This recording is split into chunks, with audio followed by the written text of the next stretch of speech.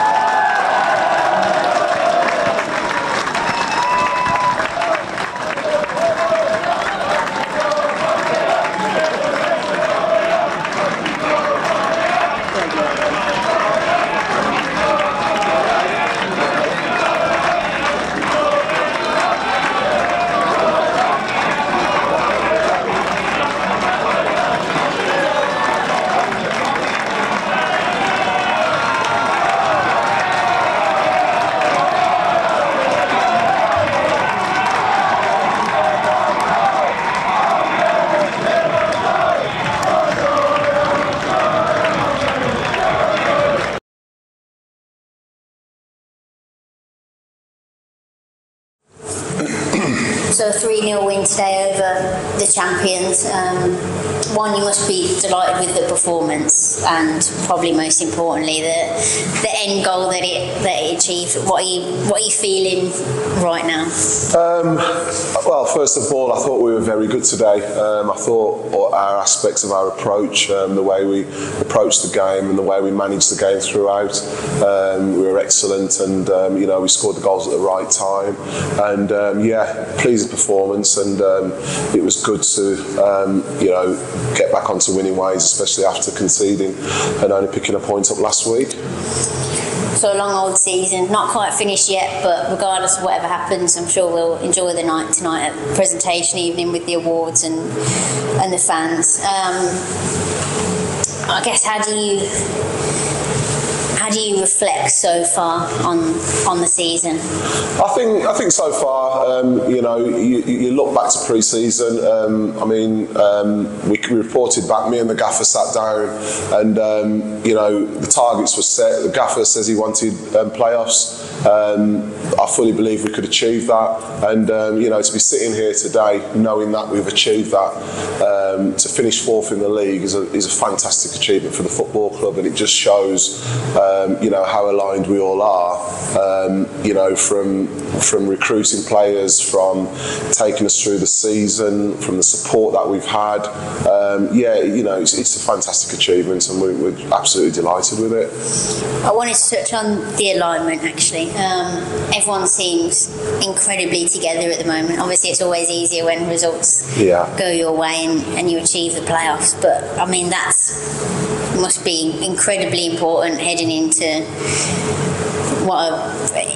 games where it can go any which way, but when you're together, I suppose anything can happen. Yeah, of course it is. I've always said it's always about the group. It's not about individuals. It's always about the group, and everything we do is based on the benefit of the group, basically. But I look back, and we've been through tough periods. I've got to mention the chairman, Dave. The support he's given me, myself. The backing. I'll always be grateful for that, and it's big for Dave. This is yes, he's the chairman of the club, but I think being able to deliver this for him as well as the fans, I take great pride in that. So moving on, we'll enjoy tonight, but then I imagine your focus will very quickly switch, if it's not already, to Wednesday night. You played them 3 times already this season, so familiar with them. I guess how do you prepare for a game like that? We obviously prepared well today when we knew what was at stake. So I think preparation is key, and that's one thing that we do. We do prepare well for each game, and it'll be no different for Wednesday. Wednesday. Look, Leamington are a very good football team. You know, they've got some great people. You know, Paul Holleran, you know, he's a great guy, good manager, knows the level, very experienced, and you know, yeah, look, total respect to Leamington. I know how tough it was going to be on Wednesday night, but look, we're looking forward to it, and you know, we're just going to go there and give it our best shot, enjoy the occasion, and you know, again, we're relying on the supporters turning out in their numbers, which I'm sure they will do. But yeah, look, it's a great occasion all round, and you know, we're really looking forward to it.